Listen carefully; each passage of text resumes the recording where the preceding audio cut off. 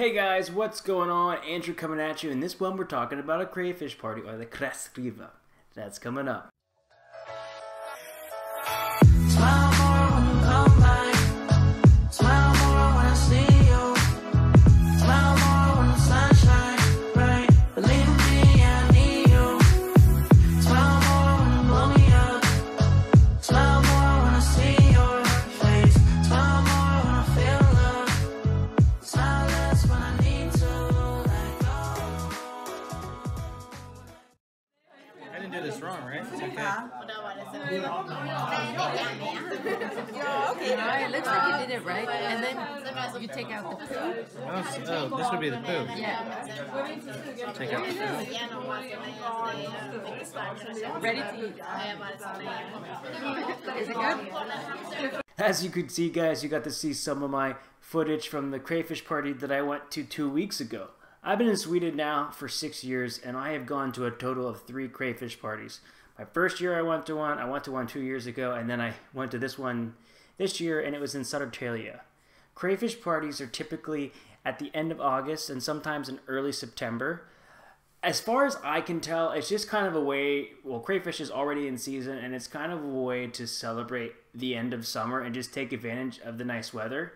You can eat inside or eat outside, and you can have the funny hats or not have funny hats. If you're invited to a crayfish party, I would probably dress a little bit nicer than I did. I like to wear sometimes more casual clothes with like Nikes and stuff. I probably would have wore a dress shirt if I would have done it again. So that's one thing. Also, when you go to a party in Sweden, you're going to want to bring your own alcohol. But I want to stress very clearly that I find that crayfish parties in Sweden are kind of like a very big drinking holiday.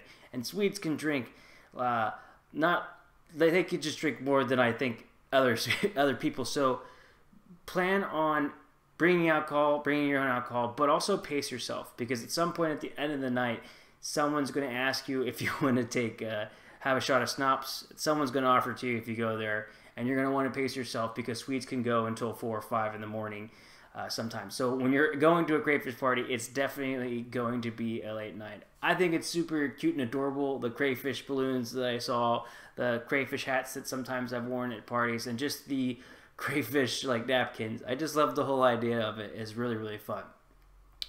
It's an awesome place to go if you don't know someone. Like if you get invited to a party, you get an awesome chance to meet people. Swedes are very social at a crayfish party. It might take a couple hours, but once everybody is feeling good, you get a chance to go around and talk to everybody. That's kind of what it was this time for me. I had a lot of fun going around and talking to everybody. As you got to see footage of eating the crayfish, you got to break it apart. Well, you got to suck it first.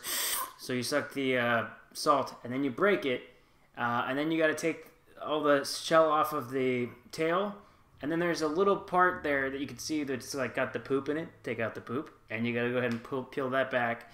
Then you can dip it in a sauce or something if you want to, and then you can go ahead and eat it.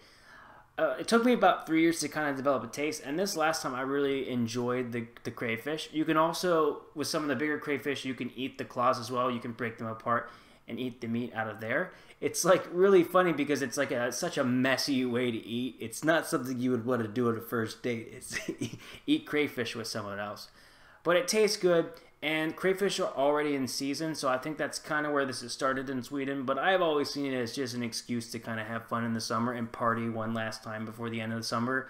Crayfish party, I'm sure you can do it with kids and things like that, but it's typically an adult affair where people in Sweden kind of cut back and let loose a little bit more. And it's a great way to meet people if you have a chance to meet anyone. Crayfish parties are awesome for that because everybody's in an awesome mood and they're going to be there for such a long time.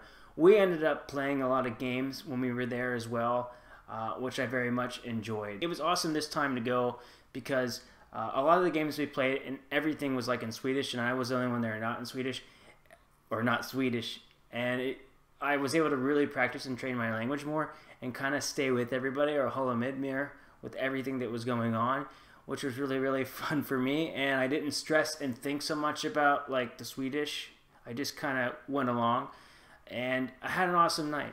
I went with my girlfriend and hung out with her group of friends, and it was just an awesome time. We were in Södertälje, which is a nice city. It was beautiful to be there. I've only been there a couple times at the train station, so it was nice to get a chance to move around and walk around. an overall a great and fun experience, and I would definitely recommend it. So if you're gonna go, wear nice clothes, pace yourself, plan on it being a late night, and be thankful if you get invited to one of these things, because you're in the in Sweden if you get invited to a crayfish party. But people are going to be curious. Swedes love to take a look at someone eating a crayfish for the first time that doesn't normally do it, and to see if you're going to like it or not.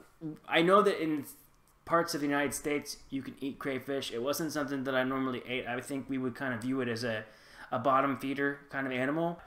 If you think about it, it's really just a freshwater lobster, so it's really not so bad, and it was great.